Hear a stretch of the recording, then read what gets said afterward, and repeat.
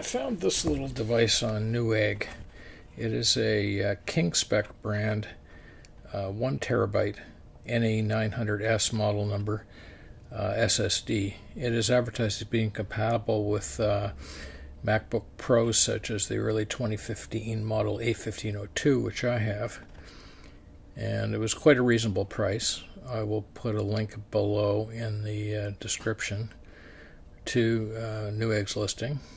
If it's still available, it will be there. My particular MacBook is a 13.3 inch, and it came with a fairly generous, for the time, 256 gigabyte SSD that used Samsung chips. But it's gotten a little bit small for 2024. So I thought I would look and see if I could expand this and migrate my data without a lot of trouble. And it turns out I could. Not all the information I needed was in one place, so I thought I would do this video and describe how to do this and give you at least a qualitative review of how this works. I'm more of a PC guy than a Mac guy, so pardon me if there's some unfamiliarity with the way Macs book. I do like the way Macs work. I do like the way this the MacBook looks when you're in a coffee shop. I like the screen. It is a Retina screen. It is absolutely beautiful. It's good for creative editing. If you're writing something or drawing something, it's a really nice tool. I can't use it for a lot of my engineering software, so it's never going to be my primary device. But it is a really nice and light computer to bring along with you, and when you need to do something, it just works. It's nice. It loads quickly. It starts quickly, I should say, and from sleep mode anyway. And it's a very nice piece of hardware. It's still good after almost 9 years. So let's get started. Just a quick note: this is intended for people who are familiar with dealing with tiny screws, with fine parts on electronics, and anti-static measures. And if you're not in that category, please get somebody to help you or get somebody to do it for you. Okay, let's look at what you'll need to do this. First, you're going to need a blank USB stick. Everything on it will be erased, so it has to be a blank one or something you don't care about, and at least 32 gigs of capacity. Here's a 32 gig one. Secondly, you'll need some storage media that has enough capacity to hold everything on your Mac.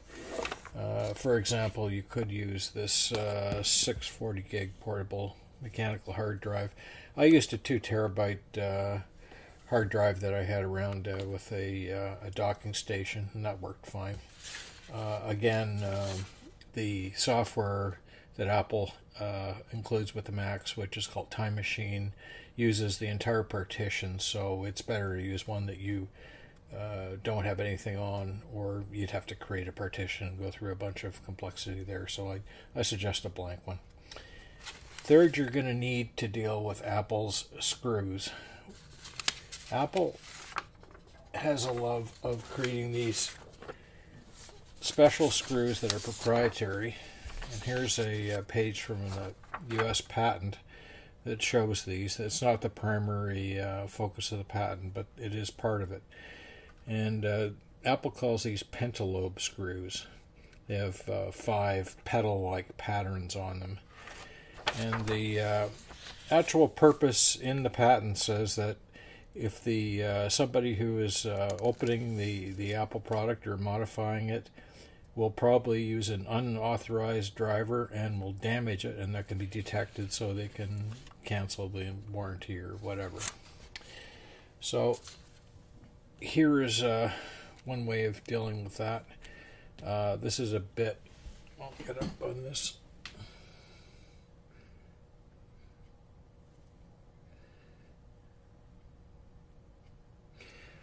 There are a bit confusing names for this this part. This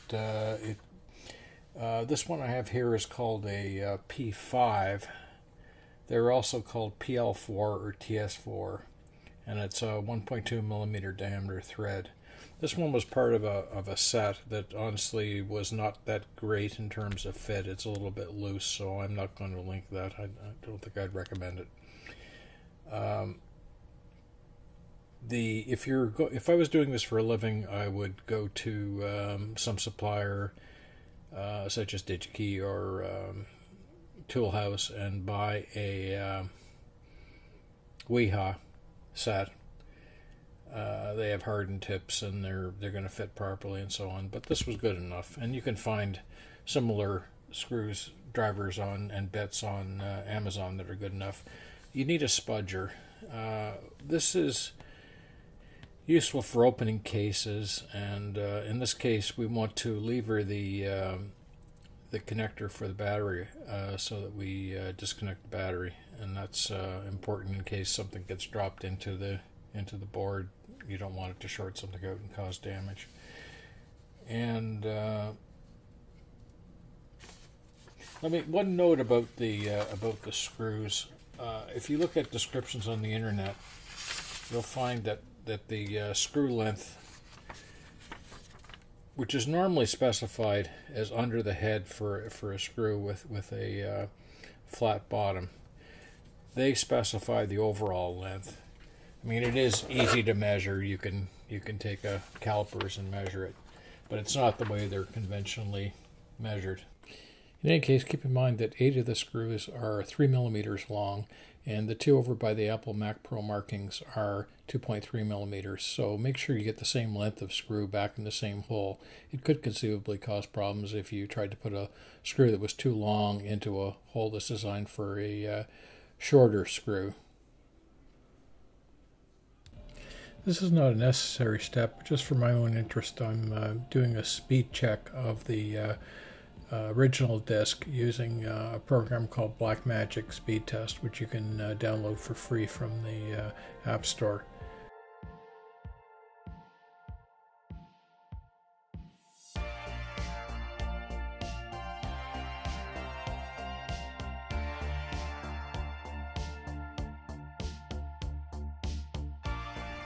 Okay, we got a good sample there. Now we need to make the installation USB stick. First, make sure your Mac is on the latest OS. I won't go into how to do that. Now you need to download the latest OS. And if you go to the App Store and look for Monterey, you won't find it.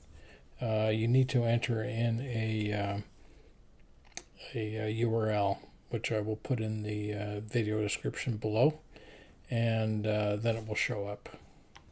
Now at this point you should cancel out of the installer, and that will leave the program, the DMG file, in the memory. Now we're going to fire up disk utility, and then we go to erase and reformat the flash drive, 32 gig flash drive, in macOS Extended Journaled.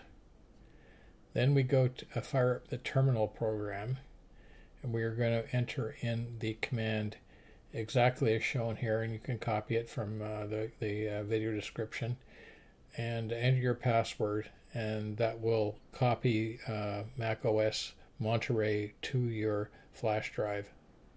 When that's finished, we're going to fire up Time Machine and back up all the data on the Mac to the external hard drive, large flash drive, etc. Now I've got a little magnetic sheet here that helps me keep the screws in an orderly fashion and keeps them from rolling onto the floor. And the tip of my screwdriver also is magnetized. So this is just a little useful thing to have. It's not necessary. You can use anything. Just be sure they don't roll off onto the floor. And for God's sake, don't use a carpet. Don't do this in a carpeted room. You will regret it forever if you drop one of these tiny screws.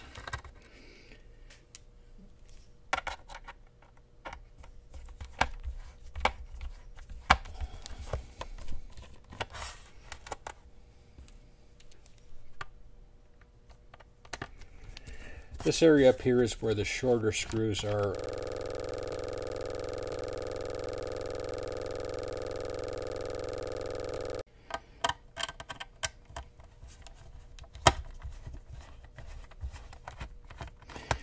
Now you may notice that the back is popping up on my machine, and that is actually an issue. There is a swelling of the battery that I've discovered, and it's probably just as well I discovered this before something worse happened. I've ordered a replacement battery for this, and I will link it below where I got it from, and maybe do some another video with some further tests to show the battery capacity, but it wasn't too expensive, and once the battery starts swelling, there's a possibility it could damage parts in the computer.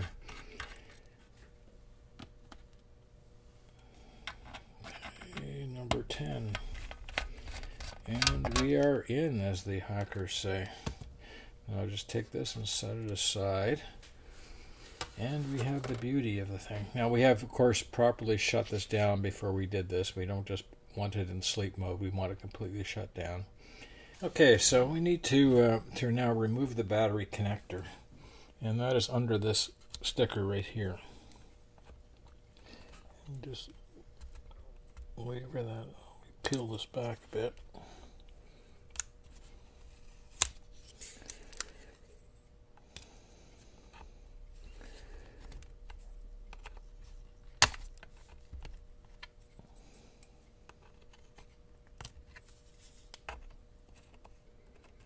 Just gently lever that out.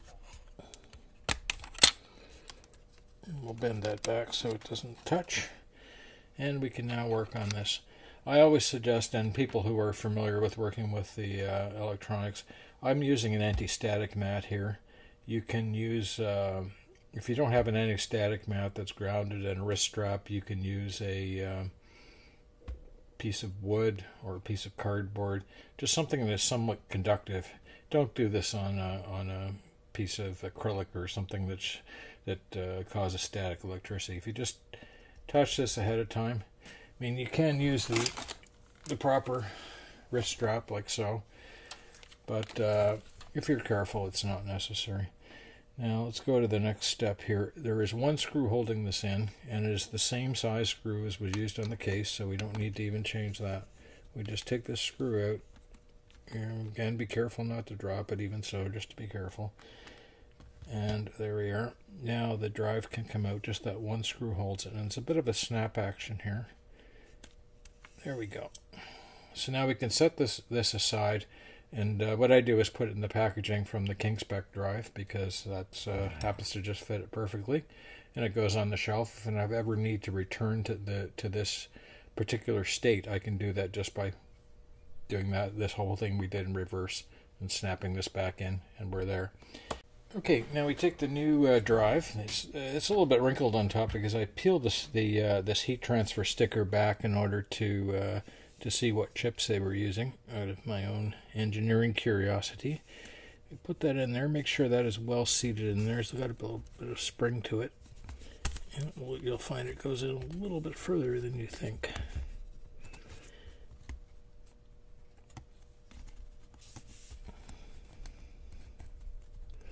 And there we go. And now we take the retaining screw and put that in.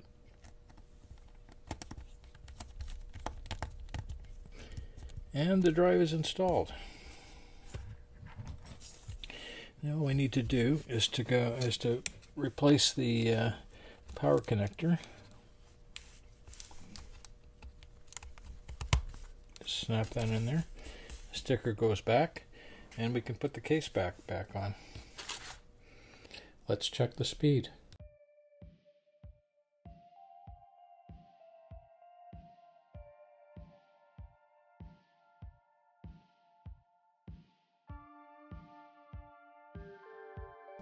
Well, I'm very pleased with that. It's about 50% faster on writes and a similar speed on reads, probably limited by the interface.